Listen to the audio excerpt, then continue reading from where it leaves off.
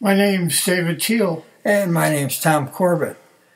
I presented Dave with a couple identical canvases and asked him if he wanted to do a diptych. So I think this is the beginning of it.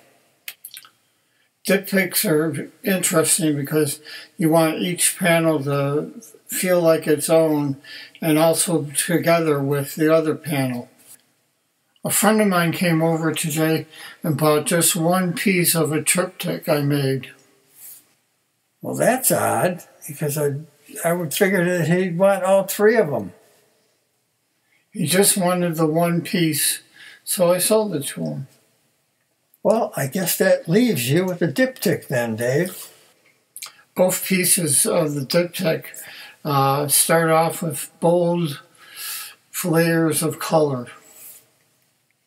I always like it when you start off with reds and oranges. I really like how the black contrasts with the red and the orange in this one.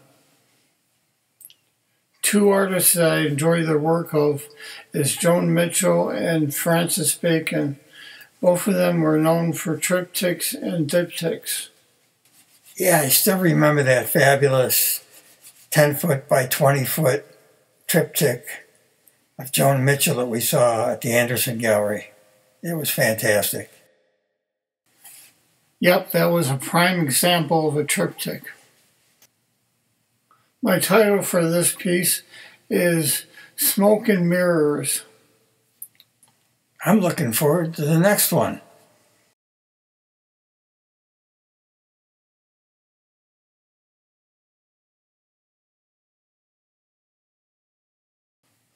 Hope you enjoyed the painting. We'll see you soon.